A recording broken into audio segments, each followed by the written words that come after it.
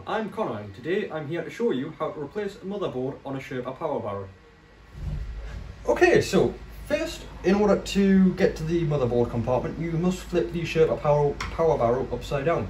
And then you will see the bottom of the battery casing with this compartment cover here. And there are just two screws which hold on this cover. Once these two screws have been undone, the cover comes off like so. And then it exposes the main printed circuit board. As you'll see, there are only two wires going in. It's quite a simple assembly.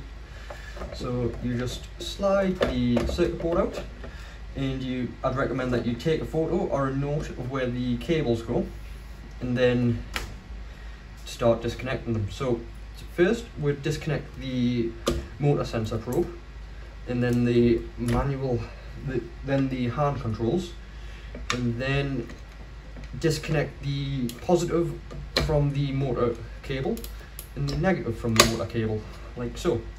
And then that is the circuit board removed.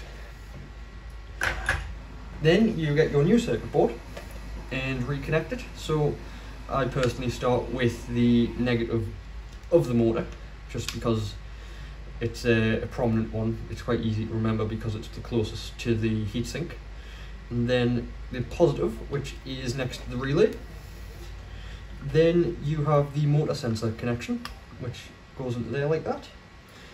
And the hand controls, which goes into there like that.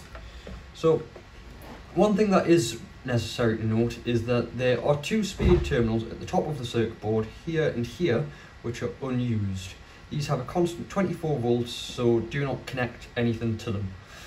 Once you've got it wired up like that, it's worth noting the recesses in the compartment where the circuit board slides in.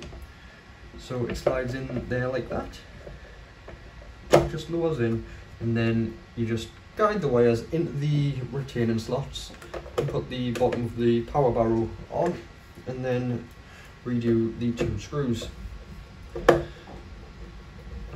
So once these two screws are put back on and the power barrow is